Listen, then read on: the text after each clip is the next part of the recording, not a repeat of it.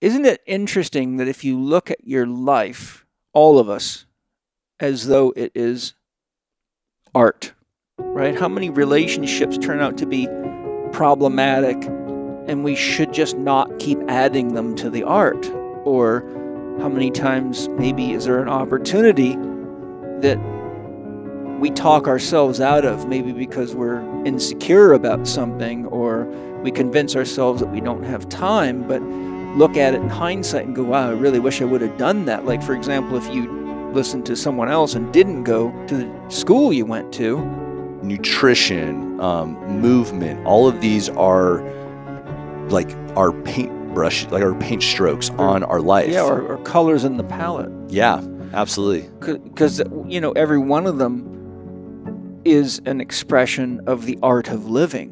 Mm-hmm. You know, if you're not paying attention to your diet, that's like an artist who's not paying attention to what brush they're using. And if you're using a fat brush when you need a thin one, you're going to make a mess. So it's really an amazing proposition to look at life literally as divine art. But then it's even more amazing when you realize that Great Spirit is handing you the paintbrush every day and saying, Jonathan, help me. Mm-hmm. Bring something beautiful into the world. And that's the same thing that's being said to all of us. Bring something beautiful into the world. Our children are our art.